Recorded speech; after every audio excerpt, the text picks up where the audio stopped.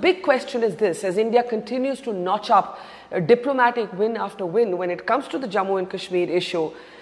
what might Pakistan do next in terms of options? Especially with the FATF crackdown on Pakistan, in terms of asking them to crack down on terror groups, Pakistan actually has literally only one option, and this is what India should be on alert for, and of course must already be, and that is to stoke another Pulwama type terror attack within the Kashmir Valley, or dare I say,